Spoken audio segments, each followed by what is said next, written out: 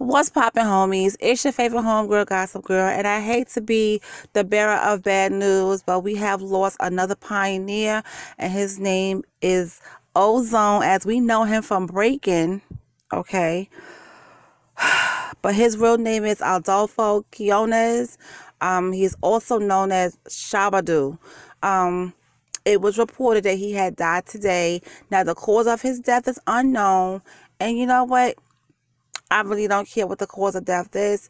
It's just that we lost another pioneer that was part of our culture, with breakdance and hip hop, pop locking. You know, he was an inspiration to me, along with other breakers out there. You know, in New York City, when breakdancing was popular, you know, I was taught to, you know, break dance and pop and lock and all that kind of stuff, and I enjoyed it. But my mother had a fit about it, because she was like, girls are not supposed to be on the ground and doing all that kind of stuff. But I enjoyed it. And when Breaking came out, oh my God, that was my movie, and it will forever be my movie. That's my favorite movie of all time, from the 80s.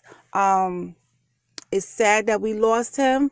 May his family, you know, his family, prayers and condolences. But this one, I was like, wait a minute, I had to read this like two or three times, because I could not believe it. And I said, just when I did, you know, all the people we lost in 2020, I said, I hope we don't lose any more people. And today I found out we lost Ozone.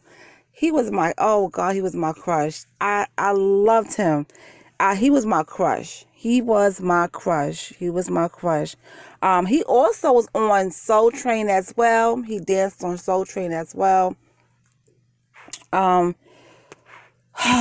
It's just, man, you know, he was in movies like Breaking 2, The Electric Boogaloo.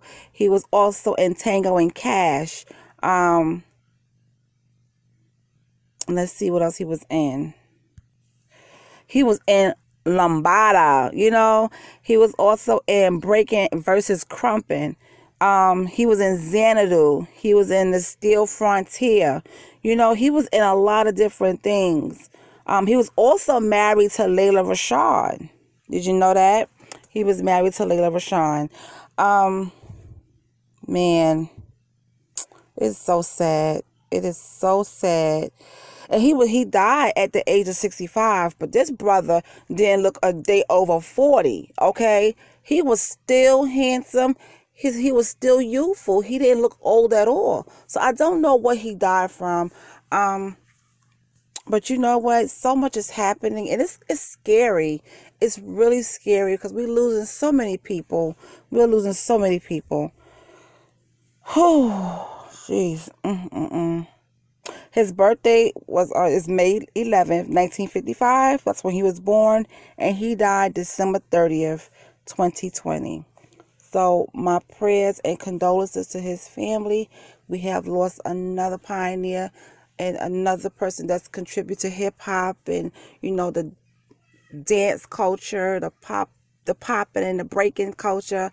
He was one of the reasons why I went hard for that. You know, I love the movie Breaking, one of my favorites. It's just so sad. So we lost another one, guys, and it's painful. It really is, because it's like everybody you seen growing up in movies, it's like they're going away. You know, they're dying. It's really sad. But I don't know if you guys heard the news, so I want to tell you myself. Okay, so you guys, I think I'm gonna take a break for the rest of the day. I'm just done. I hope tomorrow will be a better day, on a better note. But you guys have a great day for the remainder of the day, and I'll talk to you tomorrow.